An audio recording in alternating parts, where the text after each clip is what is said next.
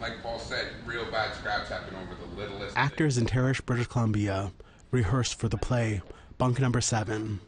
So they'll be ready to go on a British Columbia tour the night before the National Day for Truth and Reconciliation. We live in a tumultuous time, in a time where truth is not always as it seems, and to bring a little bit of truth to Canadians' eyes is something that I am definitely passionate about and, ready to take on the stage and the road.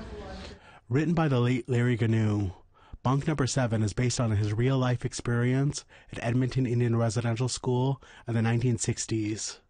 According to director Marianne Weston, the play was set to be released in Toronto more than a decade ago, but it hit major barriers after Guno's death.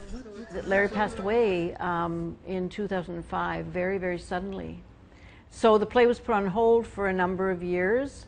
I did a play reading tour with at-risk youth and IRS survivors in 2008 to gather information because the play wasn't completely finished. Born in the Nisga'a village, Gitlik-Damix, Larry Guno is described as charismatic and driven. His sister, Kim Guno, says their parents always talked about the importance of education, and their family was pleased when he graduated law school.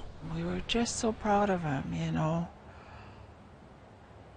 I was just amazed at what he could do, and this is what he kept putting through to our family and to young people. You can do anything you want.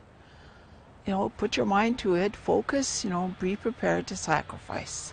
Kim says her brother overcame many barriers, including residential school. His time there was something he didn't talk about.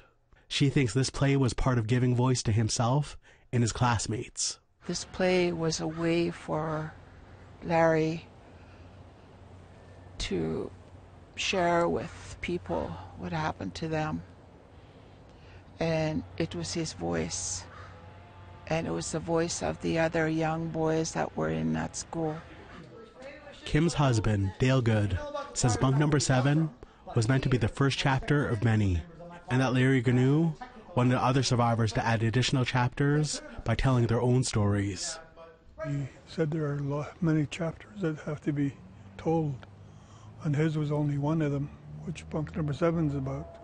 It's just one chapter in thousands of what needs to be heard.